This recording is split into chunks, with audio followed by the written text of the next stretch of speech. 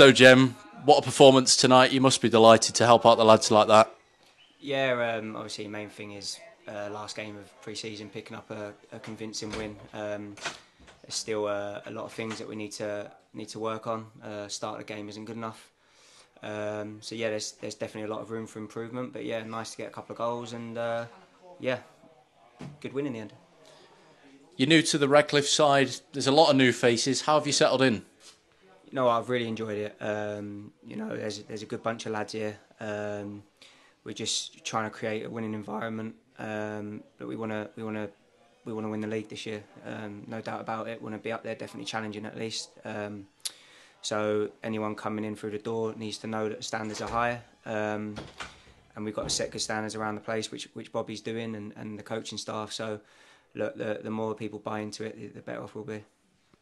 For yourself, what's your personal target come the end of the year? Is it goals, is it assists, or is it more so maybe performance?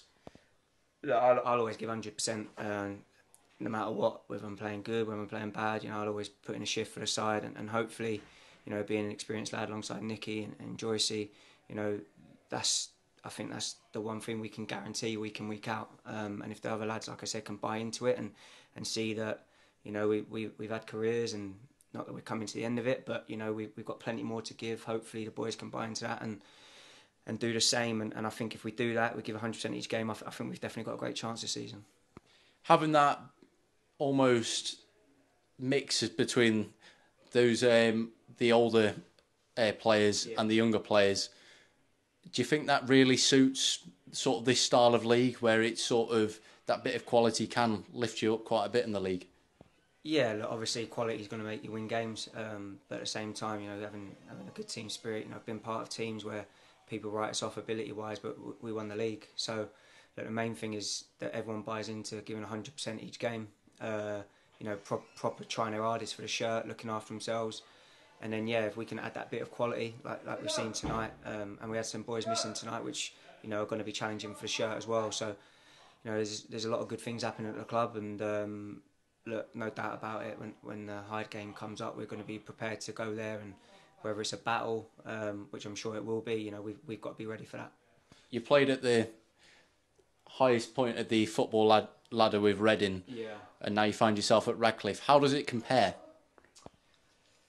Yeah, of course there's a difference. But anyone that I've come across throughout my career will say, whether I'm playing on a school pitch or Wembley, nothing changes with me. Yeah, of course I like to see a nice pitch, and we all want that, but I can only guarantee giving my all, whether it's in the Premier League, whether it's at Radcliffe. A game of football is a game of football to me, and that's what I want the lads to understand as well. It don't matter what league you're in, there's the possibility for this team to go through the leagues, and that's what we want to do. So I want to be looking back in a couple of years and talking to you guys and saying what a wonderful couple of years, we're now in touching distance of the league. So that's all I aim for, and that's all I think the boys at the club should aim for as well.